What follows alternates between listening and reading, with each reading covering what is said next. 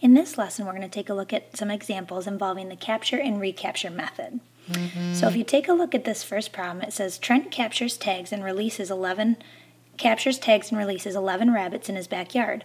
A week later, he captures 15 rabbits, 9 of which have tags. Based on this information, how many rabbits do you think are in Trent's backyard? So to do this, we're going to write a proportion. So I'm going to set up my proportion like this. And I'm going to take the information after Trent comes back. So he tags and releases 11 rabbits, but I'm going to save that for now. And I'm going to focus on the information when he comes back a week later. So when he comes back a week later, he captures 15 rabbits, 9 of which have tags. So I'm going to take that information, I'm going to put that in my proportion. So he captures 15 total rabbits, 9 of which have tags. So in our proportion, we're going to write 9 out of 15. Now we have to go back to this piece of information with the 11 here. So 11 rabbits have tags in his backyard. So since on the top row represents the tagged animals and the bottom row represents totals, we're going to put the 11 across from the 9. And then so the bottom, the total then would be x. And so now all we need to do is do our cross products to solve this. So we're going to do 9 times x equals 9x. And then 15 times 11, which gives us 165. And then to solve, we just divide both sides by 9. So x equals 165 divided by 9, and we get 18.3 repeating.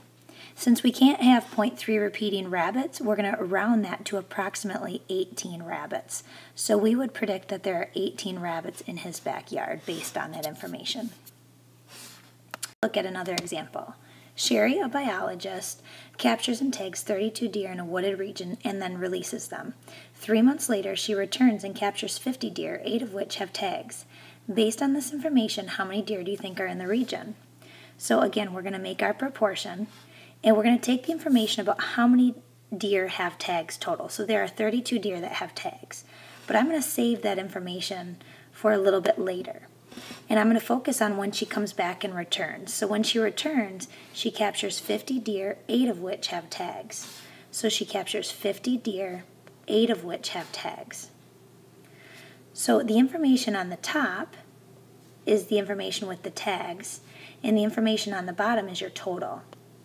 So since they tagged 32 total deer in the woods, the 32 needs to go across from the 8, and then x is the total population that we're looking for, so that's going to go on the bottom with the totals. So then again, to solve this, we do our cross products.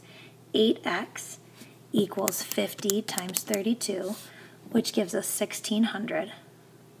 And then we're going to divide both sides by 8. So x equals 1,600 divided by 8 gives us 200. So we would anticipate that there are 200 deer in the region that she is looking at. Let's take a look at the example. Okay, so again, we'll read the problem. John wants to find out approximately how many fish are in his pond. He catches and marks 22 fish and then releases them. 2 months later, he catches 30 fish, 4 of which have tags. Based on this information, how many fish do you think are in John's pond? So this is a proportional relationship. Again, we're going to take the information about how many total fish have tags. So he tags 22 total fish. But we're going to save that for the end. And we're going to focus on when he comes back 2 months later, he catches 30 fish, 4 of which have tags. So 4 out of the 30 fish have tags. So the top number is the tags and the bottom number is the total. So when we go over here and figure out that there's 22 total fish that have tags in this pond, that means the 22 needs to go across from the 4. And x is what we don't know, which is how many fish are in the pond.